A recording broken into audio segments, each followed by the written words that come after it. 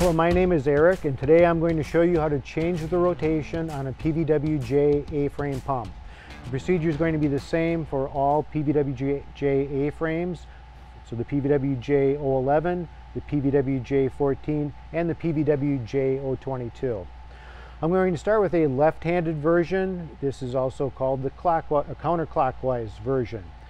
So on a PVWJ pump that's left-handed, the suction is always going to be on the bottom or the side opposite the control.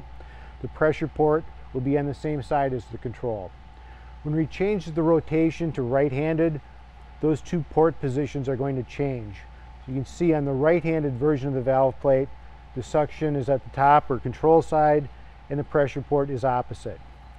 When changing rotation, we cannot just rotate the valve plate. It will require sourcing of a new valve plate. Valve plates are left-handed or right-handed. So I'm going to go ahead and remove the valve plate on this left-handed pump.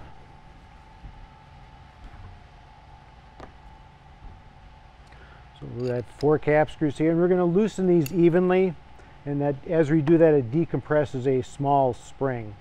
And I like to rock the pumps up this way so the valve plate is facing upward. That way the weight of the rotating group holds everything in place. We take out our cap screws, remove the valve plate, and we're ready to install the right-handed valve plate. There's no need to change the swash block, change the control. It's simply a matter of changing the valve plate itself. There are 2 O-rings here to be concerned about. There's a high pressure O-ring and a lower pressure O-ring here sealing the case. Let's make sure that those are in their chamfers and correct.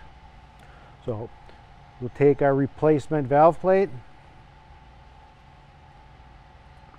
slide that on. I like to lubricate this face and this face with some of the fluid from the system.